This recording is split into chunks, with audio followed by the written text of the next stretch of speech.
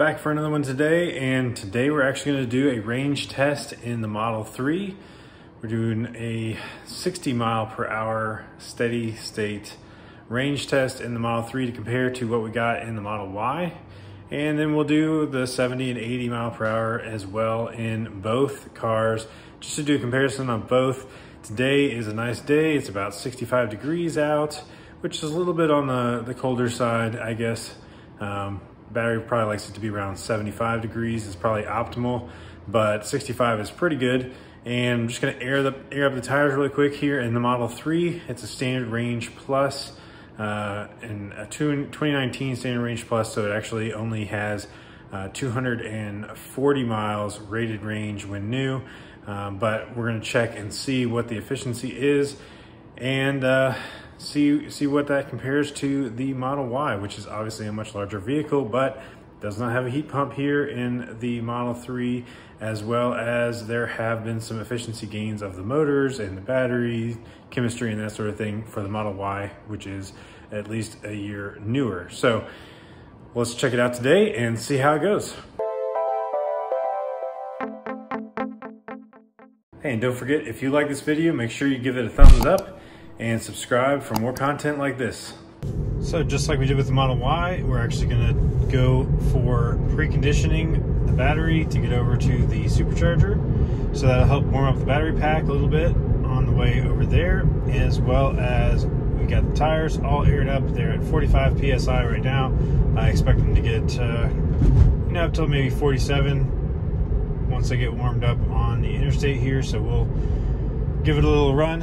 One thing I did forget to mention, a difference between the Model 3 and Model Y, in addition to the fact that the Model 3, or at least our Model 3, does not have the heat pump. Also, you cannot turn off the passenger air, so it will still be cooling on that side of the vehicle, or warming, whichever it may be, but it's still going to be using a little bit more power on that side, the passenger side, because of the fact that it does not turn off. On the Model Y, that software, it does actually turn off the passenger when there's nobody sitting in the passenger seat. It does have the back seat off because there's nobody in the back seat, but it's still putting air out to the passenger. So that is one difference. It might affect the efficiency a little bit, but I don't think it's going to affect it too much.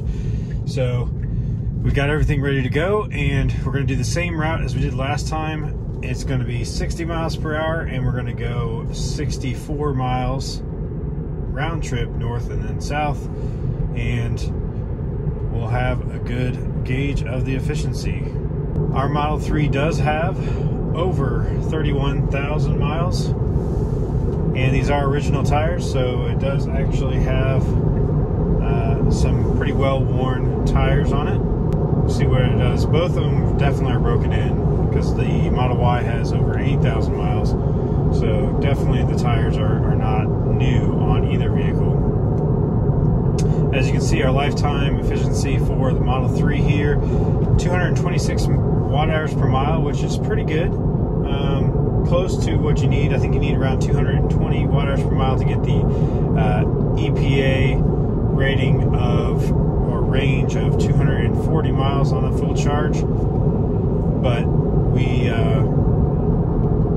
usually get pretty close to that, and that's a lot with both the Model Y and the Model 3. A lot of times we'll take bike rides, and when you put the bike rack on the back, it definitely hurts the efficiency a lot, as you can see in some of my other videos where I did efficiency tests with the bike rack installed. But it does impact the overall efficiency, because we do a lot of those trips where we have a lot of extra drag on the car. But still, 226 watt hours per mile is not bad at all, and it's certainly a good efficiency. I mean, you can get close to 220, 230 miles on that. So today I'm looking for below 200 watt hours per mile. At 60 miles per hour, I'm hoping we can get under 200 watt hours per mile in this standard range plus Model 3.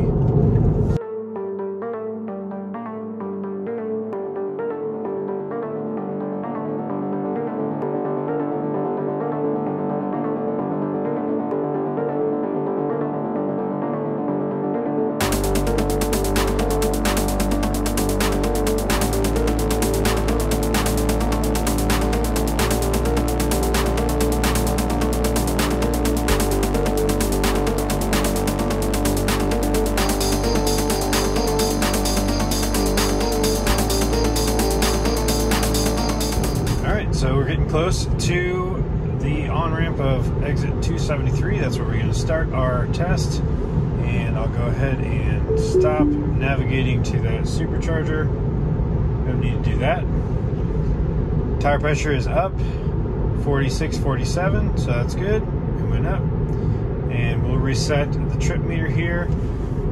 For a second there, I was kind of worried we're not going to be able to even stay at 60 miles per hour. Definitely not a good day to try to do the 70 mile per hour test.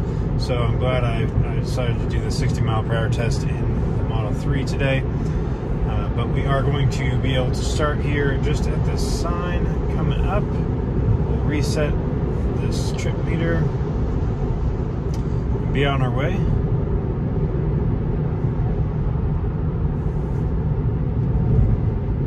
Alright, so we're looking for 32 miles, going northbound, hoping for, definitely should be beating the Model Y.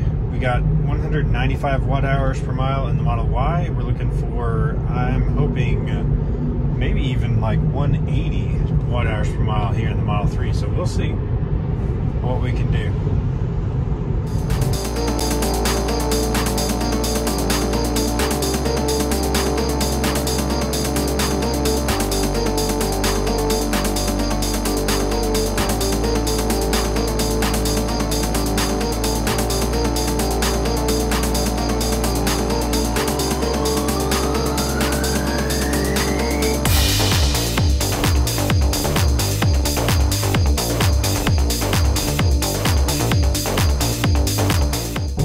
Close to exit 306. This is our exit. Should be able to get 32 miles on this, and it looks like we're going to be sub 180 watt hours per mile, which is really good. Hopefully we can do good on the southbound trip as well. I know it is going to be higher watt hours per mile on southbound, but hopefully it'll still be pretty good. So here we are coming up on this exit. Almost doesn't look like we're going to get 32 miles. We should get 32 miles though, I thought.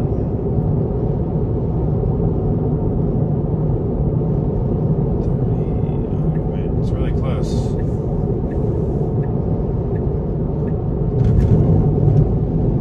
So I'm going to keep going 60 here.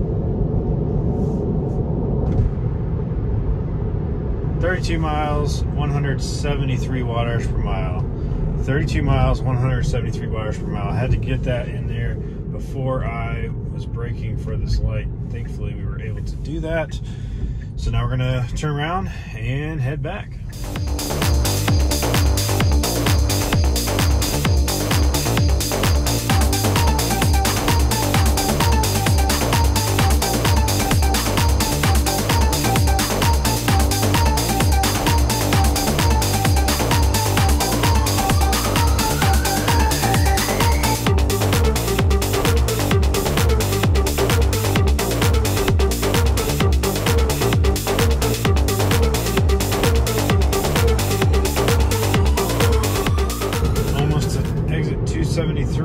This is our exit. Should get close to 32 miles per hour, hopefully, or 32 miles. Again, with the miles per hour. Anyway. Alright. Come on.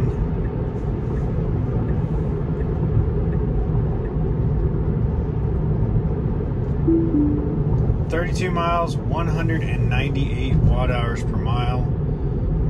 And now I can brake, slow down. 32 miles, 198 watt hours per mile. So you put that together, 198 watt hours per mile and 173 watt hours per mile. We are looking like really good on that 60 miles per hour test for the stand range Model 3. Once I get stopped here. All right, so we did 173 watt hours per mile on the northbound leg of the trip, and then we did 198 watt hours per mile on the southbound leg, and that averages out to 185.5 watt hours per mile, which is really good. Of course, 60 miles per hour, super slow. And the temperature today was a much better 65 to, actually it was about 68 degrees. So a very good temperature actually for the test.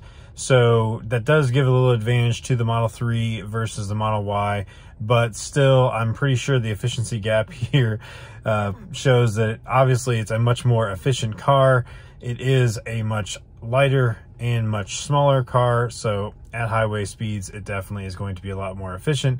But 185.5 watt-hours per mile, very good. I'm going to go ahead and do a little bit more math here and be back in a second and determine how many miles we could go if the battery was new and we were able to get that efficiency by going 60 miles per hour. Do keep in mind that our battery is not new.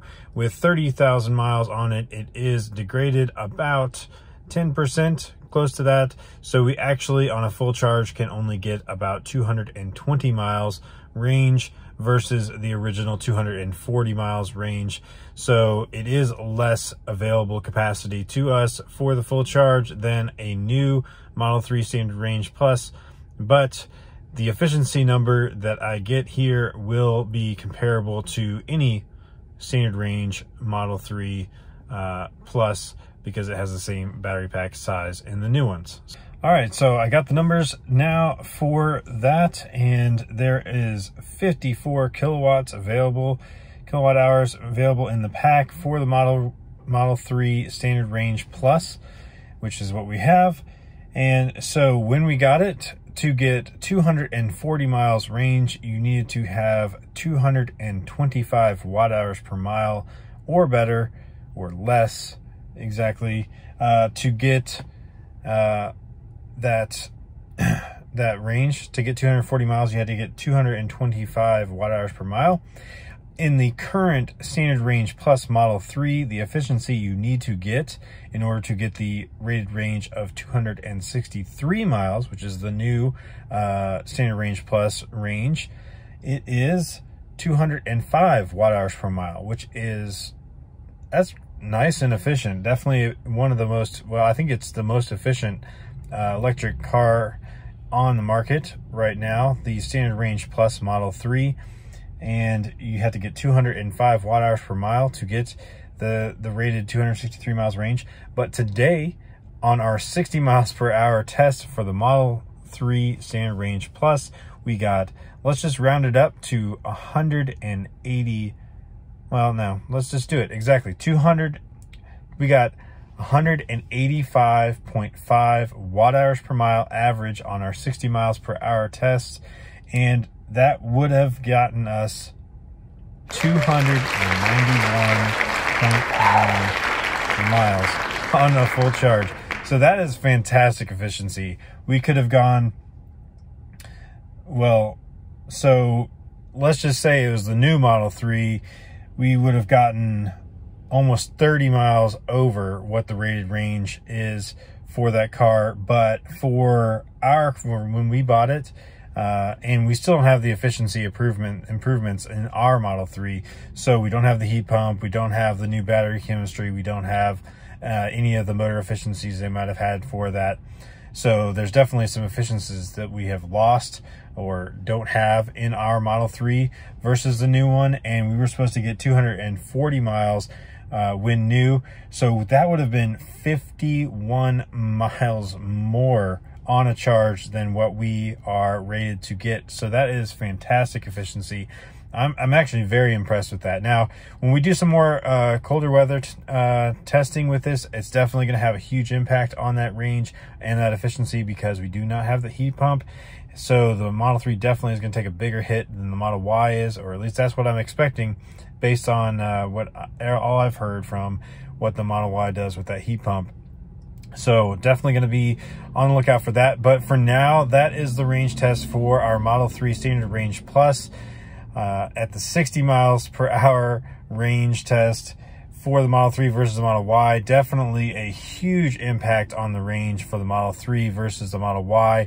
And I definitely think this is going to continue going to be a big difference in the speed and range test between the Model 3 and Model Y. The Model 3 is definitely a smaller, lighter vehicle, which has much more benefit in the aerodynamics department, at least. So I do expect that the Model Y is going to have a steeper decline in efficiency at those higher speeds of 70 and 80 miles per hour than the Model 3 is. But definitely we're not going to get 290 miles range in the Model 3 at 70 miles per hour and 80 miles per hour. So thanks so much for watching. If you like this video, please give it a thumbs up and subscribe for more. We'll have more tests, range efficiency tests in the Model 3 and the Model Y. So stay tuned. Thanks so much for watching. We'll see you on the next one.